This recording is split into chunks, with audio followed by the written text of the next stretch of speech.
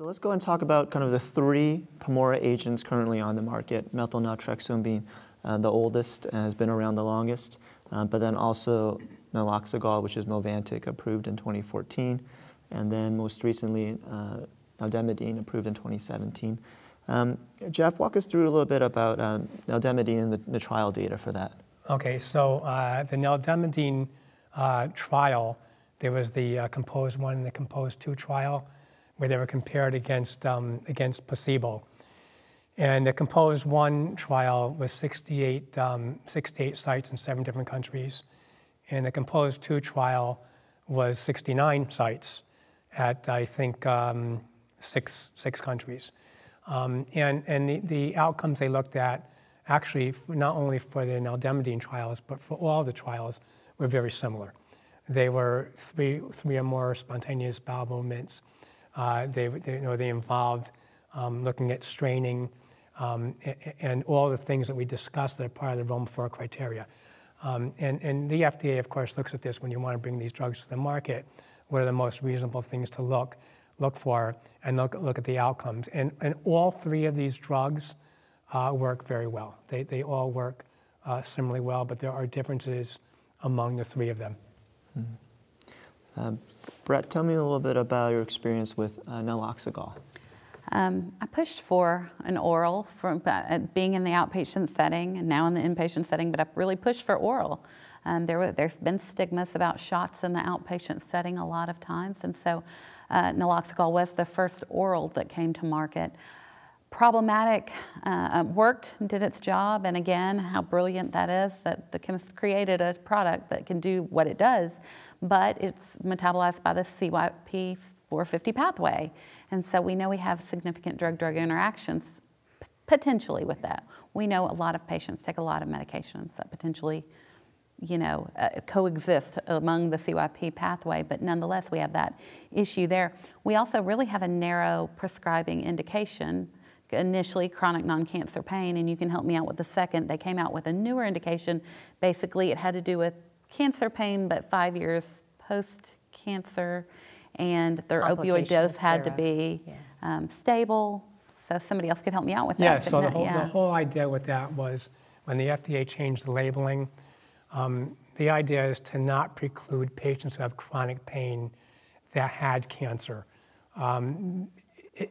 As long as they're stable. So when you do these studies, the studies were not done in cancer patients, and the reason for that is because there would be fluctuation in their opioid dose.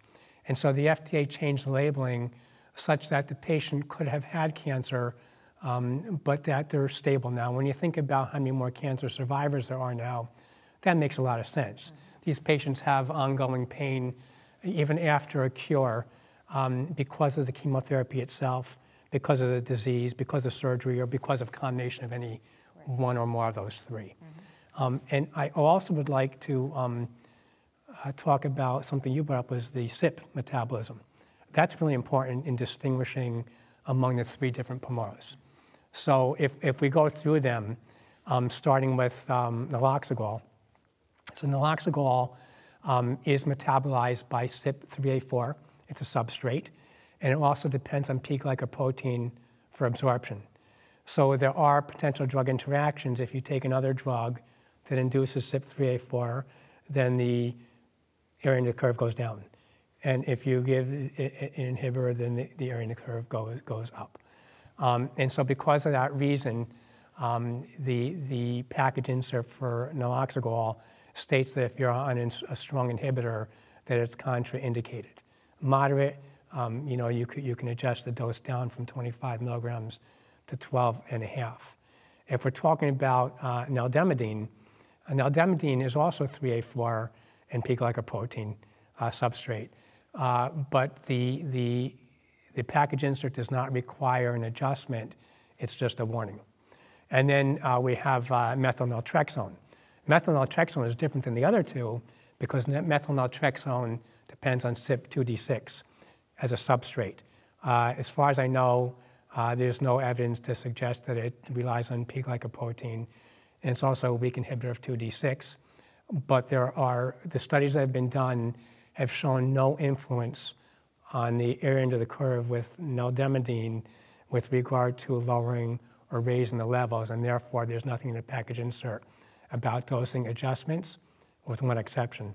And that is that if you take a food that's a highly fatty food, then it can decrease the absorption by 50%. All right, and because of that, the suggestion is that you take it a half an hour before meals. But one thing that always kind of intrigued me is that I'm not sure what happens with the area under the curve. If we're talking about their activity on receptors in the gut, and the serum levels go up or down, I can't reconcile my mind if that will be better or worse. If there's more drug in the gut, would that be helpful? I don't know. I don't know the answer to that question. It's not been studied.